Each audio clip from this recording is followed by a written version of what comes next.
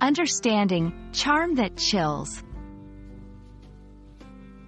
Hello, everyone. Welcome to our English language learning series.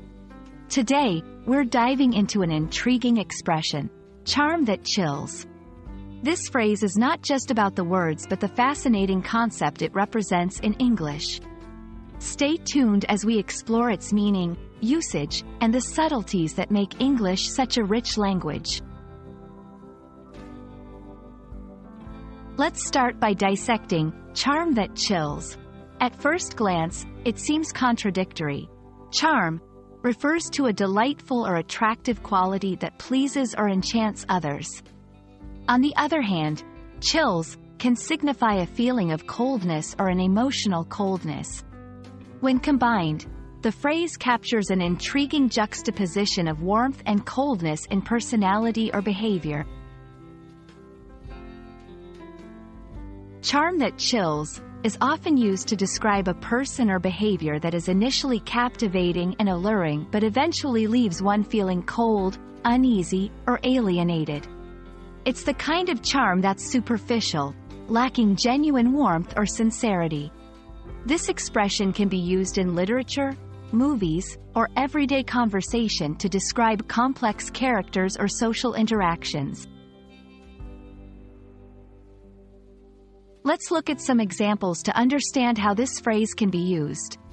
In literature, a character might be described as having a charm that chills if they use their charisma to manipulate others, revealing a colder, more calculating side beneath their enchanting veneer.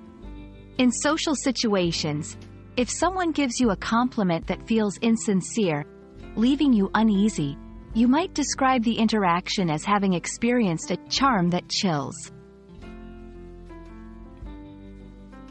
Exploring phrases like charm that chills helps us appreciate the depth and nuance of the English language.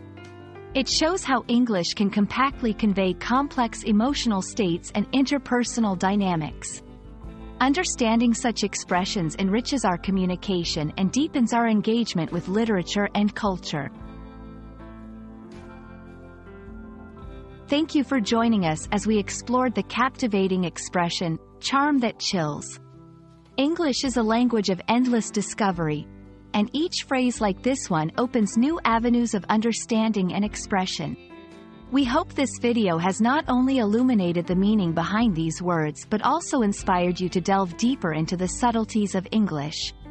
Happy learning, and see you in our next video.